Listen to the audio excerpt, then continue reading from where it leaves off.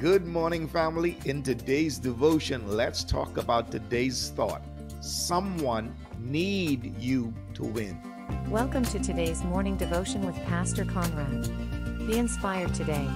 Today's thought comes from Isaiah chapter 53, verse 4 to 5, which says, "Surely he has borne our griefs and carried our sorrows, yet we did esteem him stricken, smitten of God, and afflicted. But he was wounded for our transgressions, he was bruised for our iniquities. The chastisement of our peace was upon him, and with his stripes we are healed." I read a story recently that in World War I, the American 308th Regiment was surrounded by enemy forces and under severe mortar and machine gun fire. Casualties were heavy and supplies were short. The unbearable situation intensified when American artillery began shelling the sector where the 308th Regiment had dug in. The only communication was by carrier pigeon. In desperation, a sergeant released the last bird with a note pleading for the Americans to hold their fire. As soon as the pigeon lifted off, a stray bullet grazed the side of his head and tore out his left eye.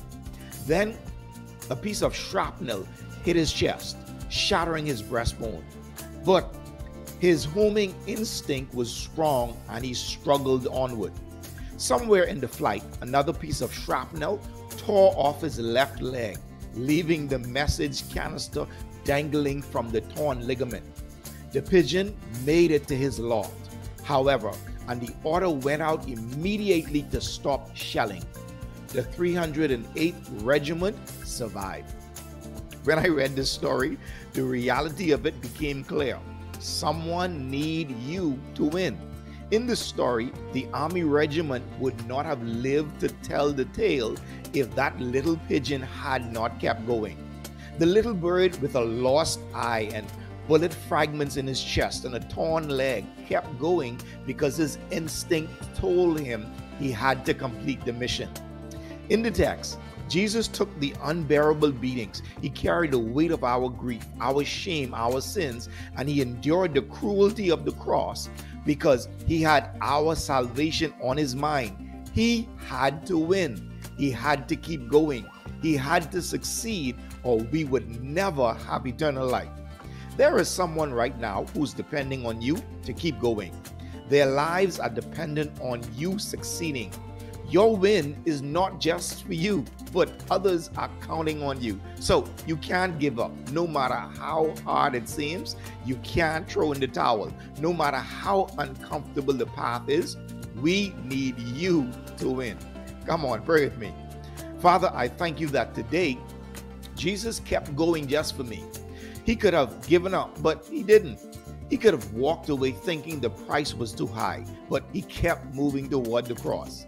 And now, because he finished his work, we have redemption and eternal life through him. Thank you, Father, for Jesus. Amen. Hey, if you'd like an amazing devotional journal for your spiritual journey this year, check out our exclusive Praying the Word Over Your Life's Assignment devotional journal over at kingsedition.com. Remember to make time in your busy life to become a part of a good weekly Bible study group so you can connect with others, build your faith, and learn and grow together as a family. Because the truth of life is, you can't succeed alone. If you enjoyed this, share it with your family, share it with your friends, and don't forget to like and subscribe to our channel and page. Blessings. Thank you for joining us.